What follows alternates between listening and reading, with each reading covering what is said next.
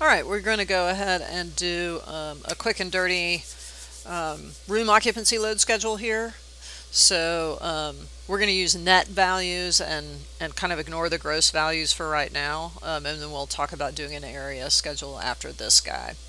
So let me go ahead and show you the rooms that I have already placed in this really simple plan.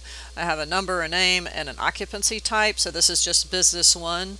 And then the load factors I'm going to be using, I'm getting from Upcodes, which has a 2015-2018 IBC, and you can go to the occupant load and you'll find the schedules and the factors. So the ones that we're going to be using are the exhibit, gallery, and museum, which is the 30 net.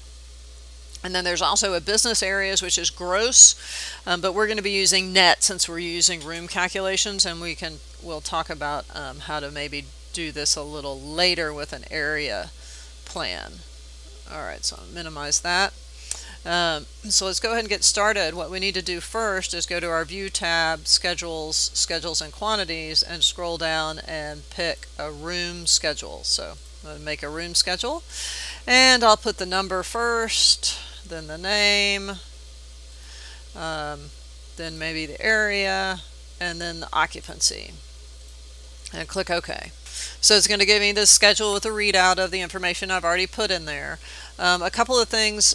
One thing I'm going to do first is I'm going to pull the restrooms and the hallway out of this, because typically you wouldn't count these in your occupancy loads because you can't be in the bathroom and your office at the same time, right? So we're going to filter those out. I just went in and put under occupancy NA, and I'm just going to go to filter, and I'm going to filter by occupancy equals does not equal NA, and click OK, and it'll filter those guys out.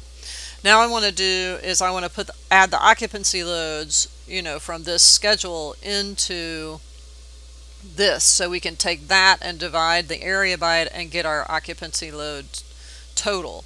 So I'm going to go to fields, and I'm going to add what's called a project parameter. We'll talk about shared parameters later. I'm going to go to new parameter. I'm going to name this occupancy factor. We're going to give it number, so it's going to give us a decimal number, and then you can group parameters. I'm just going to group it under identity data, and then click OK, and click OK. It's going to give us a column here, and what we're going to want to do is we're going to want to type in whatever our occupancy factor is from Upcodes. So I'm just typing that in here. And then the next thing we're going to do is add a calculated value that's going to take the area and divide it by the occupancy factor. So you would go to fields. I'm going to go down here to add calculated value, and I'm going to name this occupancy load, and I'm going to name it D for decimal, and you'll see why in a minute. And I'm going to put in the formula, and I'm going to do the area divided by 1 square foot to get rid of the square feet. And I'm going to divide that by the occupancy factor, right? And if I click OK and click OK, you're going to see it's going to take this occupancy factor and divide it into the area and give me this number here. I think I'm going to rearrange. I'm going to put occupancy before area, so let's do that. There we go. So you've got the area and the occupancy factor and the occupancy load decimal. Now I want to round these up. So I'm going to go back to my fields. I'm going to create a new calculated value that instead of a number is an integer. I'm going to call this occupancy load. And for the formula, I'm simply going to type in round up, which is formula, and I'm going to round up the occupancy load D, right? And click OK. Click OK, and now you'll see that occupancy load D is rounded up. You could hide this, right, and then adjust these. You could rename the top, the bits and pieces, make them smaller, however you want to do that. And then if we go to these guys, right,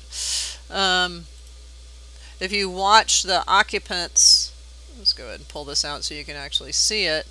The occupant load over here, if I come in and move this wall and make office 2 smaller, you're going to see this occupancy load change. So it will automatically update, right? Whoops. Oops, I pulled it too far. Let's go ahead and just pull it maybe to right there. Right, you're going to see it update, or if I make it larger, it'll go the other way, right? Okay, so that's it for that guy. And then later on I'll do one and talk a little bit about areas and things like that. Okay, area schedules for gross.